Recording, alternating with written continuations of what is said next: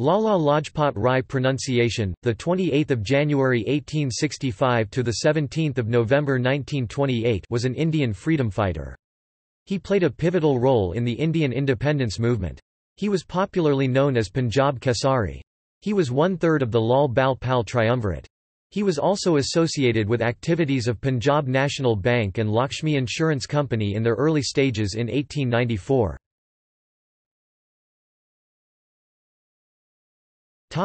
Early life. Lajpat Rai was born on 28 January 1865 in a Hindu Agarwal family, as a son of Urdu and Persian government school teacher Munshi Radha Krishan Agrawal and his wife Gulab Devi Agrawal, in Dudike, now in Moga district, Punjab. In 1877, he was married to Radha Devi Agrawal, with whom had two sons, Amrit Rai Agrawal and Pyarelal Agrawal, and a daughter, Parvati Agrawal. In the late 1870s, his father was transferred to Rewari, where he had his initial education in Government Higher Secondary School, Rewari, now in Haryana, previously in Joint Punjab, where his father was posted as an Urdu teacher. During his early life, Rai's liberal views and belief in Hinduism were shaped by his father and deeply religious mother respectively, which he successfully applied to create a career of reforming the religion and Indian policy through politics and journalistic writing. In 1880, Lajpat Rai joined Government College at Lahore to study law, where he came in contact with patriots and future freedom fighters, such as Lala Hans Raj and Pandit Guru Dutt. While studying at Lahore, he was influenced by the Hindu reformist movement of Swami Dayanand Sarasvati, became a member of existing Arya Samaj Lahore, founded 1877, and founder-editor of Lahore-based Arya Gazette. When studying law, he became a bigger believer in the idea that Hinduism, above nationality, was the pivotal point upon which an Indian lifestyle must be based. He believed, Hinduism, led to practices of peace to humanity, and the idea that when nationalist ideas were added to this peaceful belief system, a secular nation could be formed. His involvement with Hindu Mahasabha leaders gathered criticism from the Naujawan Bharat Sabha as the Mahasabhas were non-secular, which did not conform with the system laid out by the Indian National Congress.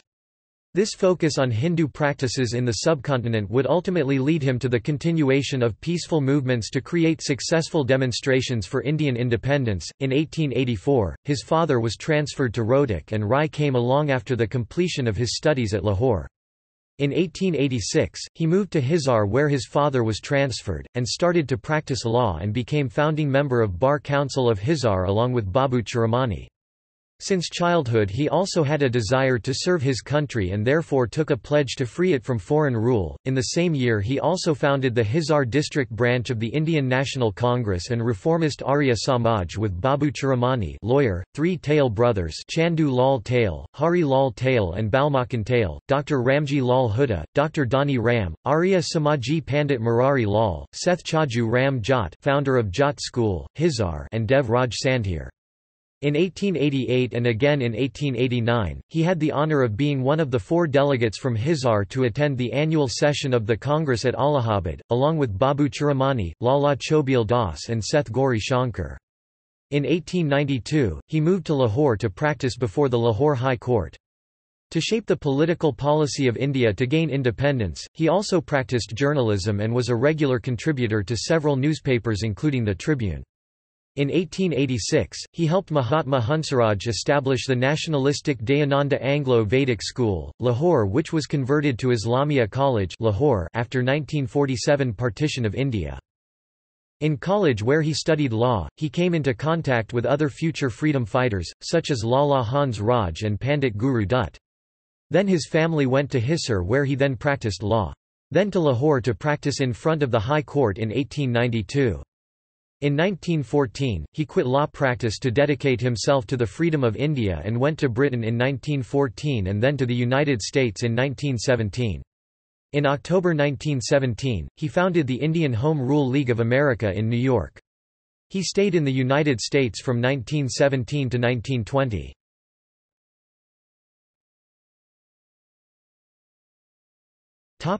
Patriotism. After joining the Indian National Congress and taking part in political agitation in Punjab, Lala Lajpat Rai was deported to Mandalay, Burma, now Myanmar, without trial in May 1907. In November, however, he was allowed to return when the viceroy, Lord Minto, decided that there was insufficient evidence to hold him for subversion. Lajpat Rai's supporters attempted to secure his election to the presidency of the party session at Surat in December 1907, but he did not succeed. Graduates of the National College, which he founded inside the Bradlaugh Hall at Lahore as an alternative to British institutions, included Bhagat Singh. He was elected president of the Indian National Congress in the Calcutta Special Session of 1920. In 1921, he founded Servants of the People Society, a non-profit welfare organisation, in Lahore, which shifted its base to Delhi after partition, and has branches in many parts of India.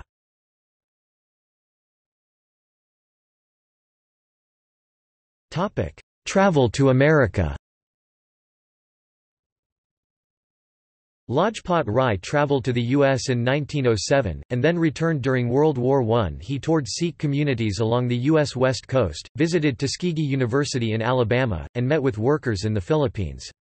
His travelogue, The United States of America 1916, details these travels and features extensive quotations from leading African American intellectuals, including W.E.B.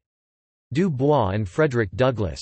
While in America he had founded the Indian Home Rule League in New York and a monthly journal Young India and Hindustan Information Services Association, he had petitioned the Foreign Affairs Committee of Senate of American Parliament, giving a vivid picture of maladministration of British Raj in India, the aspirations of the people of India for freedom amongst many other points, strongly seeking the moral support of the international community for the attainment of independence of India. The 32-page petition, which was prepared overnight, was discussed in the U.S. Senate during October 1917.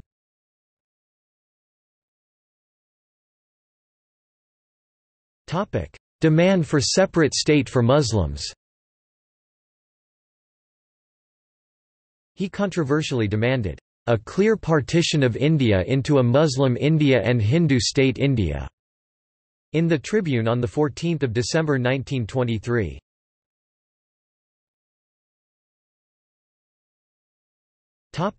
Protests against Simon Commission.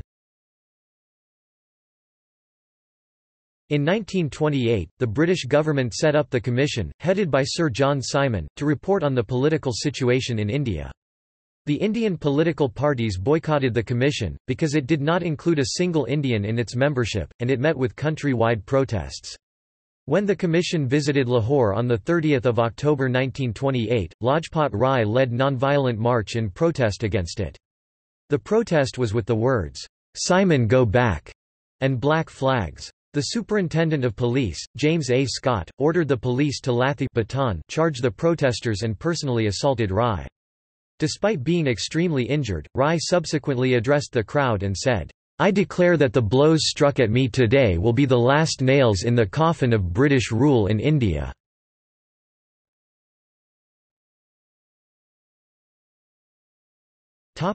Death.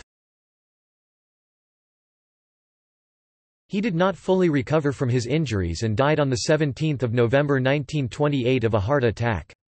Doctors thought that Scott's blows had hastened his death. However, when the matter was raised in the British Parliament, the British government denied any role in Rai's death. Although Bhagat Singh did not witness the event, he vowed to take revenge as it was a murder of a very tall leader in the freedom movement, and joined other revolutionaries, Shivram Rajguru, Sukhdev Thapar and Chandrasekhar Azad, in a plot to kill Scott to send a message to British Raj. However, in a case of mistaken identity, Bhagat Singh was signalled to shoot on the appearance of John P. Saunders, an assistant superintendent of police. He was shot by Rajguru and Bhagat Singh while leaving the district police headquarters in Lahore on 17 December 1928. Chanan Singh, a head constable who was chasing them, was fatally injured by Azad's covering fire. This case of mistaken identity did not stop Bhagat Singh and his fellow members of the Hindustan Socialist Republican Association from claiming that retribution had been exacted.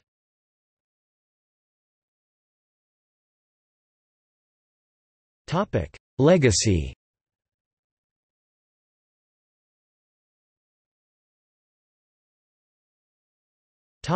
Movements and institutes founded by Lala Lajpat Rai. Lajpat Rai was a heavyweight veteran leader of the Indian nationalist movement, Indian independence movement, Hindu reform movements and Arya Samaj, who inspired young men of his generation and kindled latent spirit of patriotism in their hearts with journalistic writings and lead-by-example activism. Young men, such as Chandrasekhar Azad and Bhagat Singh, were driven to sacrifice their lives for the freedom of their motherland following Rai's example. In late 19th and early 20th century, Lala Lajpat Rai himself was founder of many organizations, including Arya Gazette or Lahore, Hisar Congress, Hisar Arya Samaj, Hisar Bar Council, National DAV Managing Committee.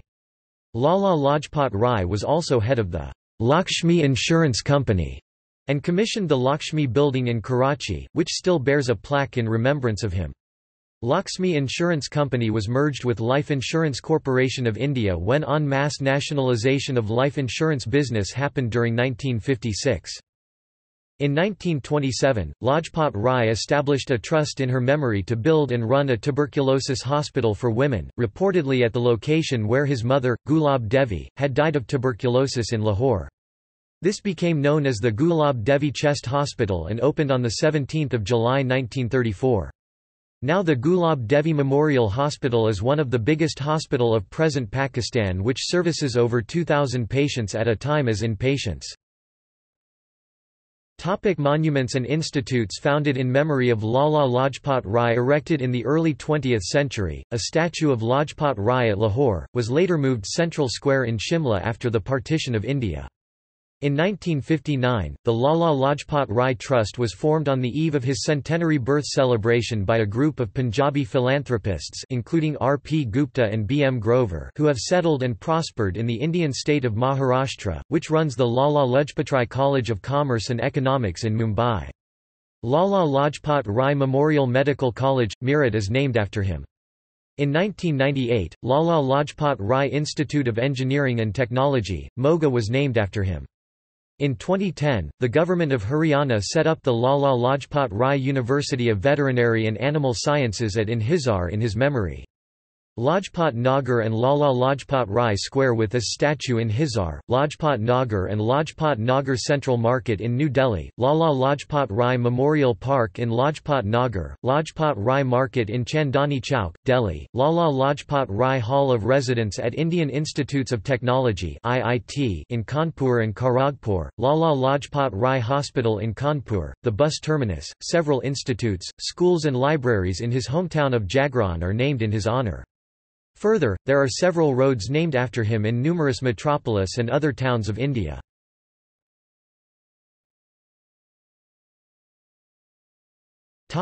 Works.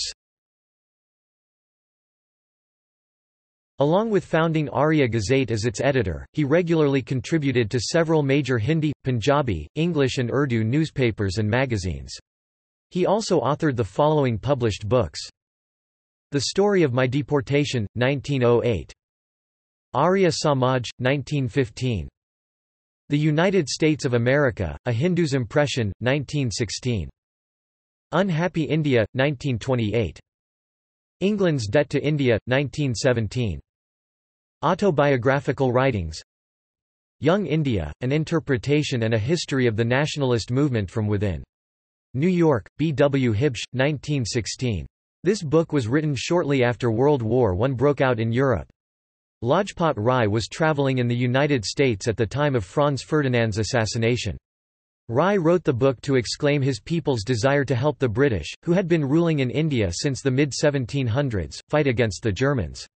While the book makes the Indian people sound good, saying that they were rushing in masses to volunteer for war, one must take what Rai says with a grain of salt. Rai is trying to gain American support in India against British colonialism, and the Indian people would look bad in the American public's, as well as government's, eyes if they were not willing to fight for the greater good, even on the side of Britain. Rai also makes the point to emphasize that the Indian people do not want to engage in a military conflict with Britain. In Young India, Rai makes many parallels to the American fight for independence against the British, such as their common enemy, the British, their wish for self-sovereignty, and the right to bear arms as an independent nation. Rai uses Young India to convey his idea of an independent India, free from the viceroys and rule of the English Parliament. Rai wishes to have complete sovereignty from all foreign rule, but he needs to gain the support of America, his only true hope for an ally against Britain. Young India gives a first-hand account of one of the primary freedom fighters in India in the early 1900s. Rai was one of the most well-known leaders of the nationalist, as well as independence, movement in India. By writing an account outlining the history of India, showing that the Indian people are better than the stereotype given by the West, willing and able to govern themselves, and attempting to gain American support against the colonial British, Rai allows his readers to understand what is actually happening in India and why India should become an independent nation. The collected works of Lala Lajpat Rai, Volume 1 to Volume 15, edited by B. R. Nanda.